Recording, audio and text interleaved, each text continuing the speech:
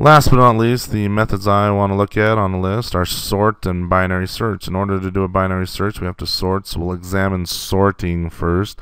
I have my party ages here, which is a list, a sequence of items of people, of ages of people that have come to my party. You can see that these values are definitely not in order. I can say my party ages dot for each. I showed this to you in a previous video. Console.WriteLine. Control F5. You can see the items are stored as I add them, which is nice. This is considered n order, an explicit order that I've stated, and I want these items to stay in order unless I state otherwise, but I could certainly sort them and put them in ascending order. Ascending order means from the least to the greatest. If you think when you ascend stairs, you're ascending from the smallest step up to the largest step. So I can change this around and say my party ages.sort, which actually affects the order of the items as they're stored in the list. And now when we do our right line, you can see 10, 35, 39, a couple of 42s, 88, and 99. And that seems simple, generally sorting is, but if I do a Control-Shift-Space here, you'll notice that there's 4 overloads for sort. There's one that takes no arguments. Hit the down arrow. There's one that takes a comparison of int, which is a delegate that we'll examine shortly. Hit the down arrow. There's another overload that takes ICompare of int. ICompare is slightly dated, but still pretty relevant today. Hit the down arrow, and the last overload is a redundant overload, except it's used if you only want to sort a subset of your list and not the entire list. So we will not examine this last overload. Instead, we'll look at the IComparer, the comparison, and also the sort that takes no arguments. Now here's the magic question. I have a list of ints. How does the list know how to compare these ints? You may think, Jamie, that's easy. These values, they're integers. I can see it. Well, yeah, but a computer needs to know that, okay, these are ints, and this is how you compare them. If they're floats, if you understand floating point and how floats are stored completely different in 32 bits than a 32-bit integer is, then all of a sudden the rules for comparison change dramatically.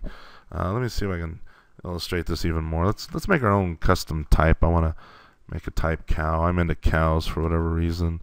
Public string name get set. Let's do a constructor, CTOR, and actually we don't need a constructor. We'll just do name. How about that? Cow name. And I think we're done with my party ages for a bit. Let's do list of cows. Me cows gets new list of cow, and here I'll say new cow. Name. Oh, that's why I want to do a constructor to make this a little bit more readable. I'll just say name gets name and or namespace. Sure, why not string name? There we go. New cow. Betsy. I always bring her along for most of my examples involving cows. And I believe another new cow. Don't blink. Okay, we have some cows here. We have Betsy, Georgie, Abby, Doug, Bacon, and Beef. And let's say we want to sort these cows maybe on their names. You know, cows could have weight as well. Why don't we give our cows some weight? I'll say public int weight and get set. And just for demonstration purposes, I'll make a static random object here. Rand gets new random. I only want one random object, and I could probably make it somewhere else besides in my cow. But let's do weight gets ran dot next. Give me a random weight from, I don't know how, I have no idea how much cows weigh. Maybe 500 to 1,000 pounds. I've never been stepped on one. I've been stepped on by a horse, but definitely not a cow. So each cow will have a random weight. And so now when I say me cows dot sort, what's going to happen? I could sort my cows, turn up to high definition on the video if necessary. I could sort my cows either by their names or by their weights, or maybe by their names and then their weights, or maybe by the weights and then by their names. Hopefully you're seeing the headache here. When I say sort, list has to know how to compare all these items to each other. In fact, if I Control F5 this, you see we get an exception, invalid operation. Oh man, that's just so bad. I feel so dirty when I make that window pop up. But if I, oh, that's even worse. Oh, Microsoft's trying to solve my code for me. Anyway, invalid operation. Failed to compare two elements in the array. Argument exception. At least one object must implement IComparable. Go figure. IComparable is an interface that objects must implement in order for sorting algorithms to be able to sort the elements. It's up to me as the creator of the cow class. It's up to me to determine how these cows are compared. So I'll implement IComparable. There's a non-generic and generic version, as you saw in my previous videos. Let's totally delete, totally ditch the non-generic versions and just do the generic versions. I'm going to do IComparable of cow, control dot Visual Studio, please stub out the function for me. IComparable has one method in, it's compare to, and it takes another cow. So I'm going to compare this instance of a cow with this other instance of a cow, and I have to return an int indicating how we compare. If I return a negative number, then I am considered less than the other cow. If I return 0, then I am considered equal to the other cow. If I return a positive number, then I am considered greater than the other cow. That's how compare to works.